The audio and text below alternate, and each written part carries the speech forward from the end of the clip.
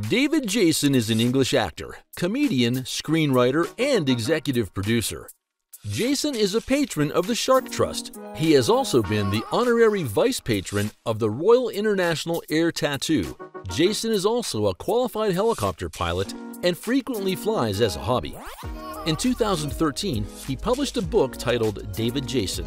He was made an officer of the OBE back in 1993.